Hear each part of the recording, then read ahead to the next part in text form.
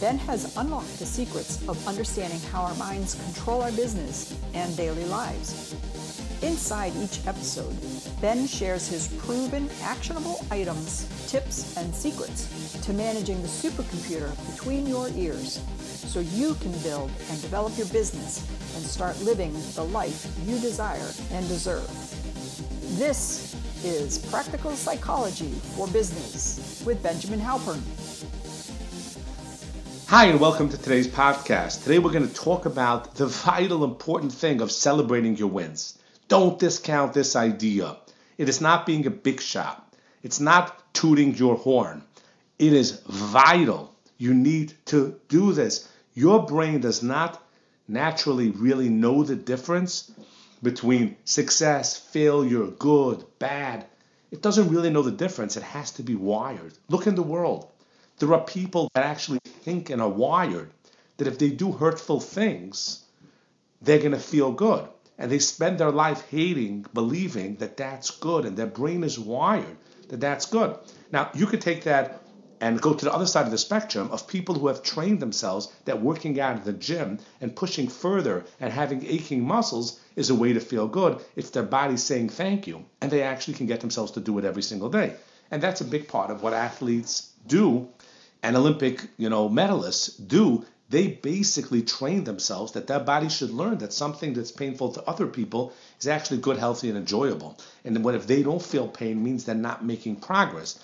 I had this myself in my workout in the gym. So I run. I have my amount of miles that I run every single day at the speed that I run. Somebody told me it's not healthy. You get about 10 or 15 years and then your knees go bad. So I decided that I would walk. And I tried it. I started, on a high incline and, the quickest speed that I could walk. I tried doing that. My heart rate wasn't going up. I wasn't feeling the distress. I wasn't feeling the pain.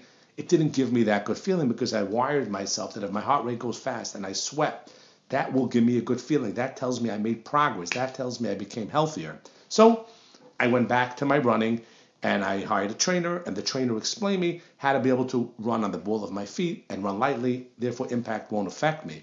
But the bottom line is that my body was craving that pain. My body was craving that difficulty because that's what I trained it. You could train your brain that if you don't make a certain amount of sales calls, if you don't reach out to your lover and do a certain amount of good behaviors, if you don't tell the people in life how important they are to you, how special they are to you, how much they mean to you, if you don't thank the universe, God, for all the good things that he's done to you and all the great things that happened to you in your life and are happening to your life as we speak, that you woke up today alive and you're feeling fine and you have an opportunity, you have a job to go to, there's people in your life that love you, people in life that you love. There are things in life that are going to happen that you can be excited about, that you live this time when there is so much opportunity out there to make money in so many different ways that you can go from one side of the globe to the other side of the globe, that you can check out, experience, and visit so many countries and cultures, that you live in this amazing, amazing time that has never, ever been in history before. If you don't wake up every single day excited at the opportunities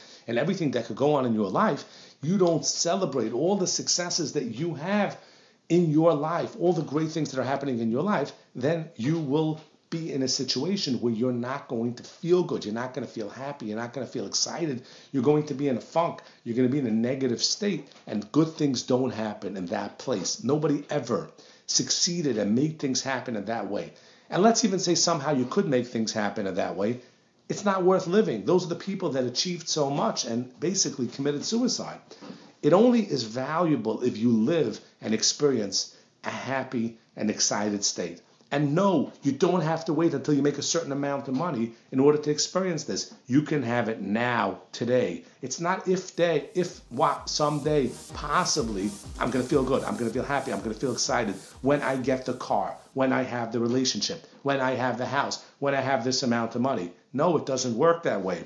If you have it today, you'll have it then, because negativity breeds negativity, and positivity breeds positivity. Beautiful emotions breed beautiful emotions. Negative emotions, suffering emotions, breed suffering emotions. If you're a sufferer, you suffer at the bottom of the barrel, you suffer at the top of the barrel. You suffer as a millionaire, you suffer as a billionaire. If you're a beautiful guy, you have beautiful joy when you're working at the process. You have beautiful joy when you hit your goals. So remember, celebrate, celebrate, celebrate. That's your way of telling your brain, this is the pain I want to have. This is the results I want to have. This is the part of life I enjoy. It doesn't know the difference. You need to train it. This is what I like. This is what I like. This is what I like. Give me more of this. Give me more of these calls. Give me more of this love. Give me more of this happiness. Give me more of this joy. Give me more of this satisfaction. Remember, let your brain know, and there's only one way to let your brain know, by celebrating it, acknowledging, reveling in it. It's not about being a big shot. It's about being successful. It's about achieving the life that you desire, and we both know you deserve. For more great free content, visit my website, benjaminhalpern.com.